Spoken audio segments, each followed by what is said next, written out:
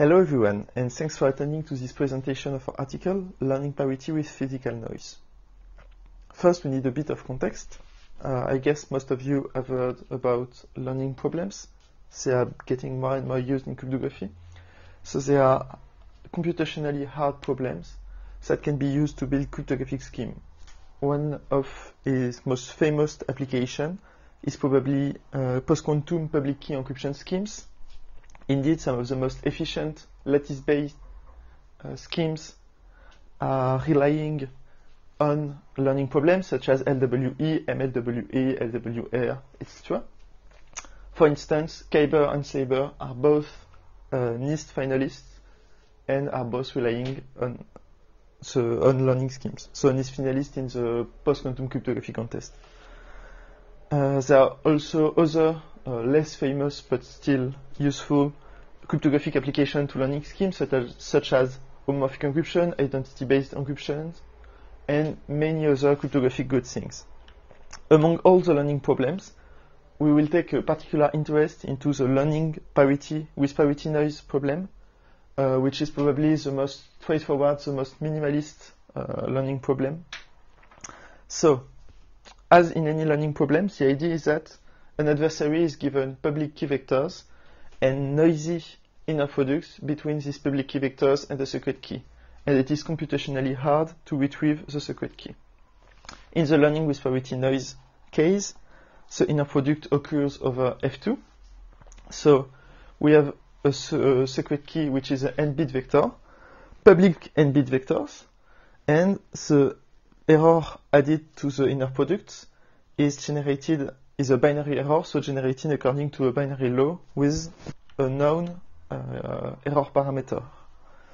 And given the public vectors and the noisy inner product, it is hard to retrieve K, the key. There exists a decision version of this problem, but it won't be useful to us in this article. We will only look into the finding version. LPN seems minimalist and should be easy to implement. However, when trust is gained in this problem and we start to look into real implementation questions, there are many issues that are rising, and mostly the error generation.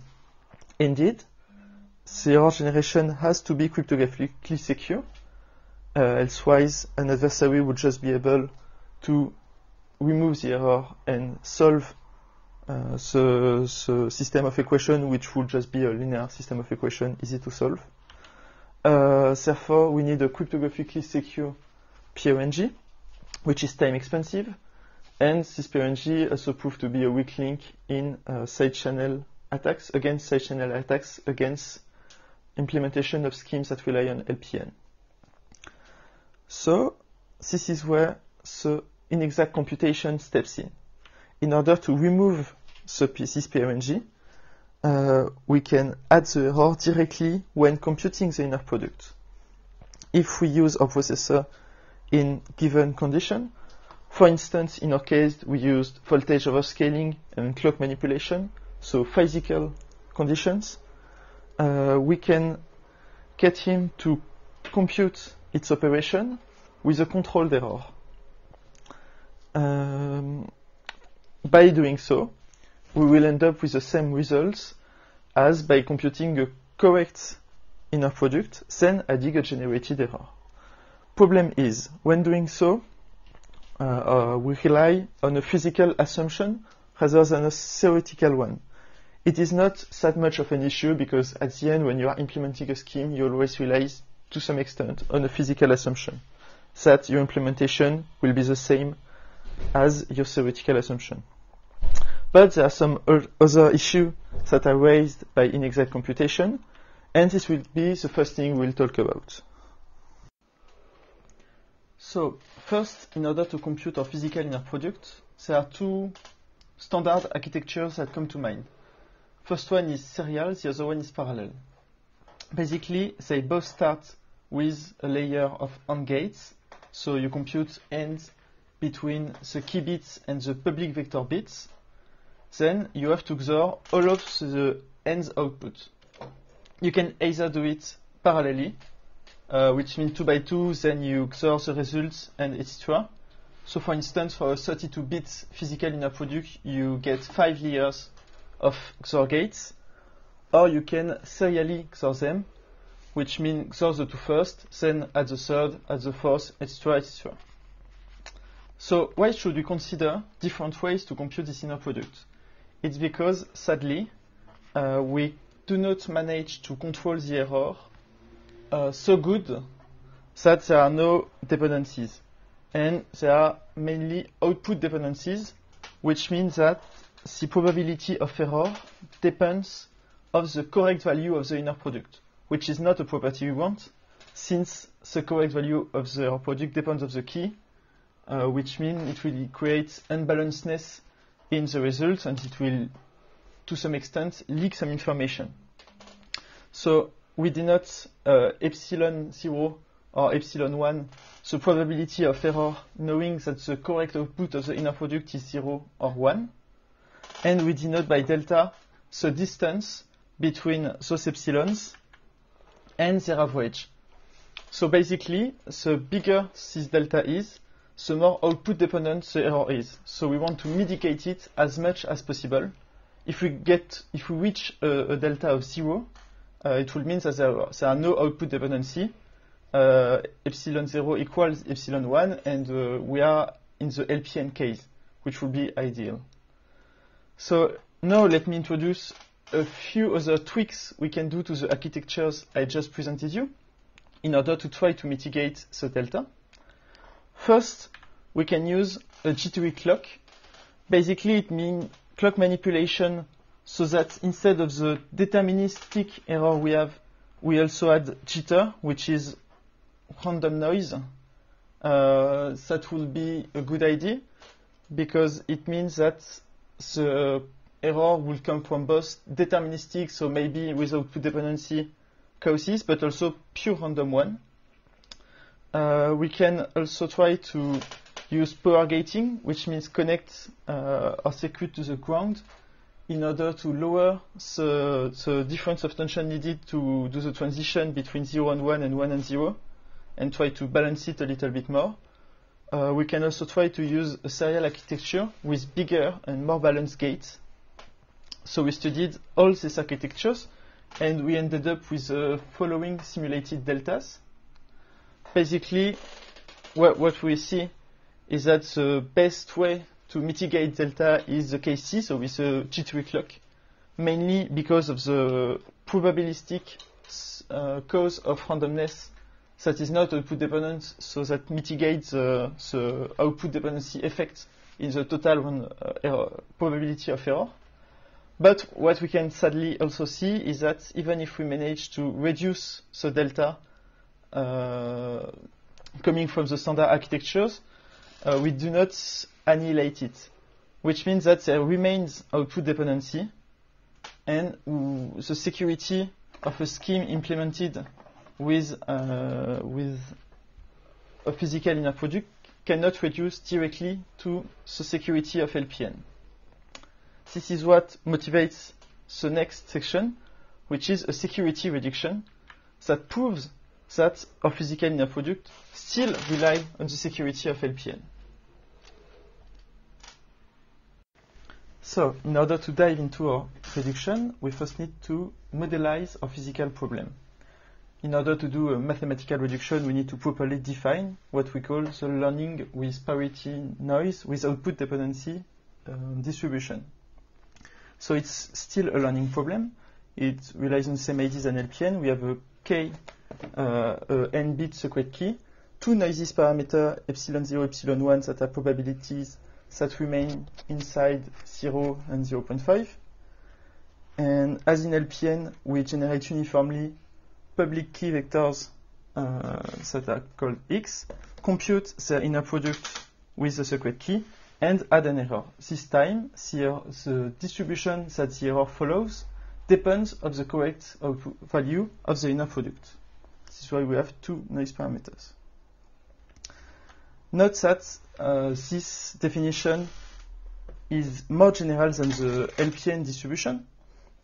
So it means that if we take epsilon 0 equal to epsilon 1, we end up with LPN distribution. And this observation allows us to make a double reduction with just one proof, because what we did is build an algorithm that allowed us to transform LPNOD samples into noisier ones. So what does it mean? It means that an adversary which has access to a LPN solver, for instance, can, with given LPNOD samples, use the algorithm to transform them into LPN samples, then use its solver. So it means that with some assumption on the noise parameters, LPNOD is at least as hard as LPN. So this is the side of the reduction that interests us the most, because LPN is a known secured problem. So it gives confidence into our problem. But this algorithm also allows us to see the reduction the other way around, because an adversary which has an LPNOD solver can this time take LPN samples, transform them into the LPNOD that he can break using its solver. So LPN is also at least as hard as LPNOD. So it says that both these problems seems to have the similar security, at least for the finding version of these problems. So what are the ideas that are hidden in this algorithm? Basically, so this algorithm takes a distribution as an input. It also takes the parameters of this distribution and some parameters that will be used inside the algorithm.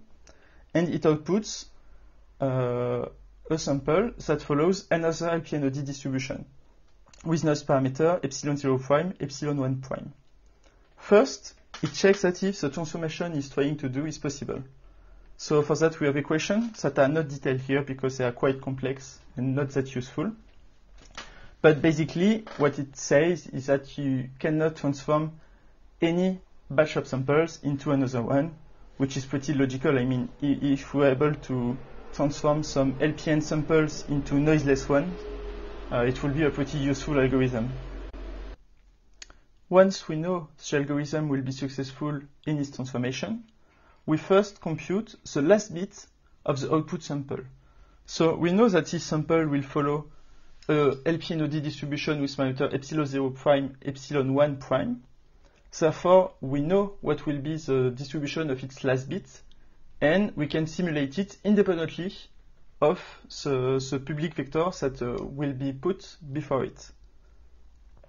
Once we have it, we use the rejection sampling to generate the public key vector. So basically, we use our input sampler that just creates samples coming from the input distribution, add them some noise with the Bernoulli parameters our algorithm took as inputs, and check if the last bit corresponds with the one we generated earlier. If it does, we can just output the algorithm. If it does not, we keep doing it until it does. When you write the probability that the output of this algorithm follows, you can show that it follows the right distribution. So we have an algorithm that takes a LPNOD distribution as an input and outputs another one.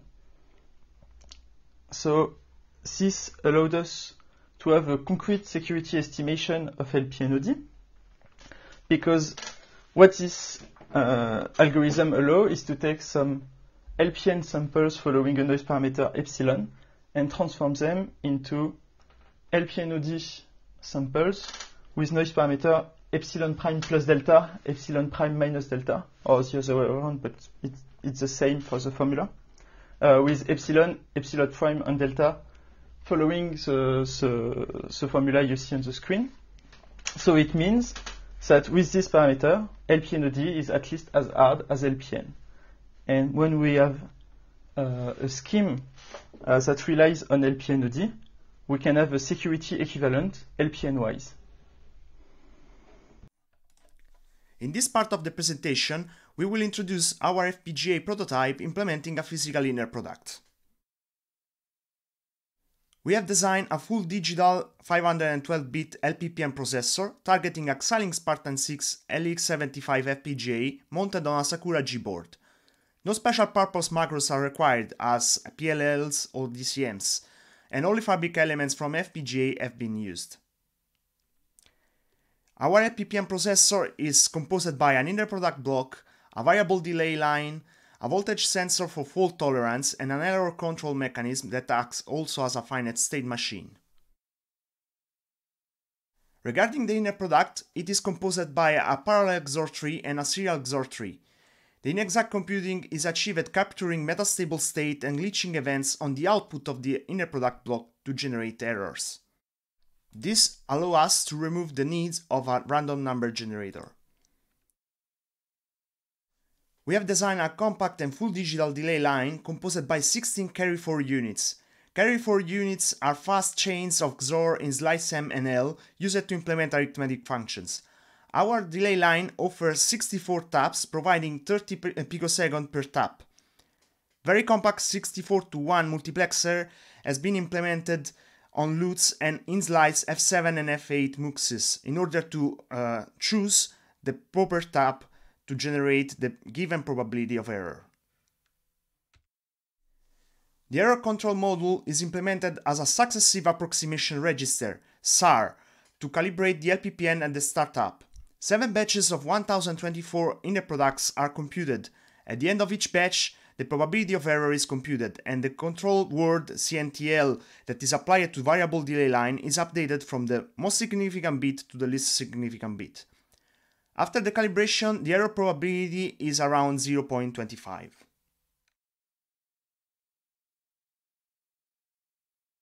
We have collected a huge amount of LPPN samples from our prototype. The delta has been found equal to 8.2%, indicating that this prototype suffers from non-negligible output dependency. To mitigate such dependency, we complemented the basic design with an additional dummy circuit in order to provide data-independent glitches. More specifically, we introduced those data-independent glitches at the input and at the output of the serial XOR tree as shown in the slide. Adopting this solution, the normalized difference is reduced to 5.8%. The LPN OD as defined before is at least as hard as the LPN with parameter n and epsilon with the secret key k, where epsilon is epsilon prime minus delta over 1 minus 2 times delta. Concretely, for the delta equal to 8.2%, around an error probability of 0.25 reached in the FPGA prototype, we have an LPN OD with those given parameters, which security reduces to an LPN with parameter n equal to 512 and epsilon 0.20. Using the best known attack against LPN, this gives us at least 80 bits of security for a scheme which would rely on our implementation. We now move to other results. Masking helps against differential power analysis and structured error, but also mitigates delta. Indeed, an adversary does not have access to Z, which is the physical inner product computed on one of the share of the key, but only its leakage L, which gives a probability of observing Z equal to I, given the leakage L, that is equal to 1 over 2 plus a parameter delta that is in the range of 0, 1 over 2. The only imbalance that an adversary can observe will therefore give us an epsilon 0 prime and an epsilon 1 prime, defined as shown on the slide. If delta is 1 over 2, then the recovery of Z is perfect, so that we have that epsilon 0 prime is equal to epsilon 0 and epsilon 1 prime is equal to epsilon 1. If delta is equal to 0, then there is no leakage, so that we have that epsilon 0 prime is equal to epsilon 1 prime, that is, in turn, equal to epsilon. So that the latter shows that in case an implementation is masked, and then the adversary does not exploit the leakage, then exploiting the output data dependency with a filtering attack is not possible. We collected 4 million power consumption traces to estimate Mangard's signal-to-noise ratio, or SNR. Highest SNR values have been found on the first stage, that means the end layer, where the dependency on the circuit is still quite high. Yet, highest peak of SNR are in the order of 10 to the minus 5, which means that Boolean masking can be considered as an interesting candidate for countermeasures that can efficiently leverage on key homomorphic features of the LPPN.